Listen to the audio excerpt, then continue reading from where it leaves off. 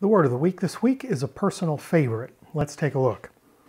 The verb form of this week's word is anaginosko, which it means I read.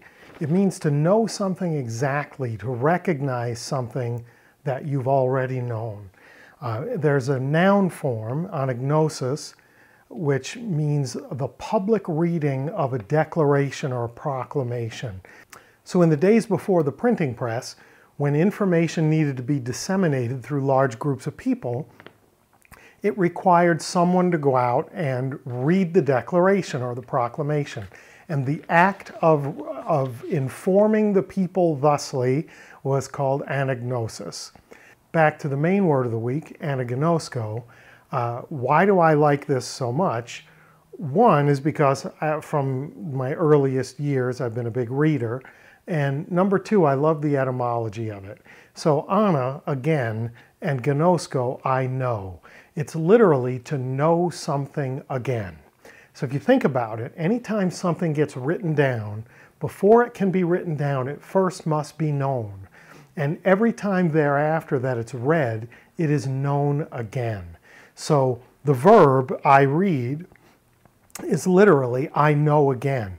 Whether I'm knowing it whether as the reader I'm knowing it for the first time, it was previously known or it couldn't be written down. But if it's something, a note that I've written to myself, or if it's information I've already known, every time I read it, it is still known again.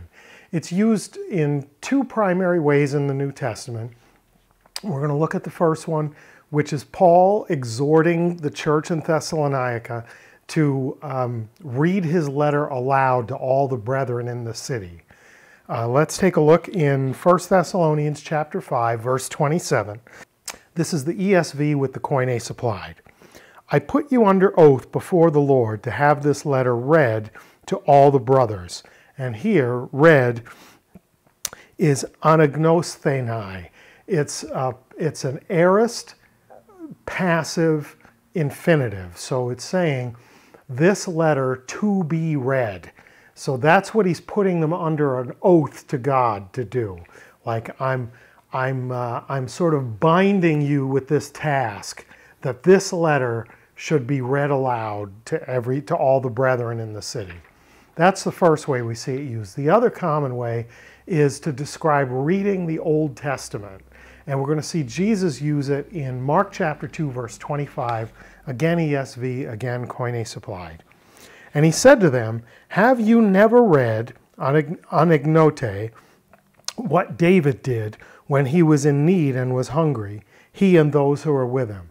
So the story is Jesus and his disciples are walking along the road on a Sabbath, and his disciples are plucking heads of grain from the side of the road and rubbing off the husks and eating the grain. And his detractors say, look, you let your disciples work on the Sabbath. They're doing what is not lawful on the Sabbath. So Jesus says, have you not read? Did you never read the story about David? First thing is his audience 100% would know this story, right? And so even invoking the word, have you read, it calls it to be known again. They're not going to stop and pull out a book and read. He's asking them, have you never read this story about David? So they knew it again when they read it. And even just bringing up the reading of it causes them to know it again. Kind of fantastic, isn't it? So why did I choose this word for the week? Number one, because I love the word. Number two, there's a meme going around social media that talks about reading and how a ridiculous number, a third of adults, never opened a book and read a complete book again after high school.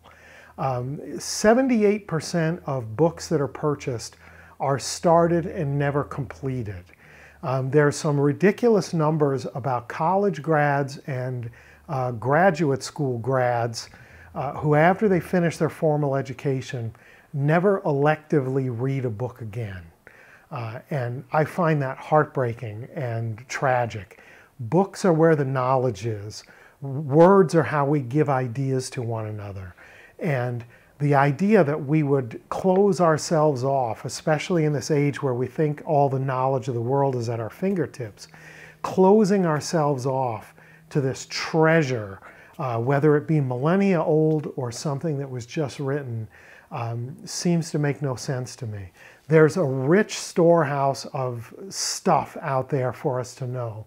And every time we choose to read, we can know it again. So anaginosko, I read, I know again, is our word of the week. For we, plural, anaginoskomen, we read. Every time we read, whatever it is we read, we get to know again. And you can't go wrong knowing again. Hope that was good for you. If it was, like, share, subscribe. And until next time, Karis Kai Humin, grace and peace to you.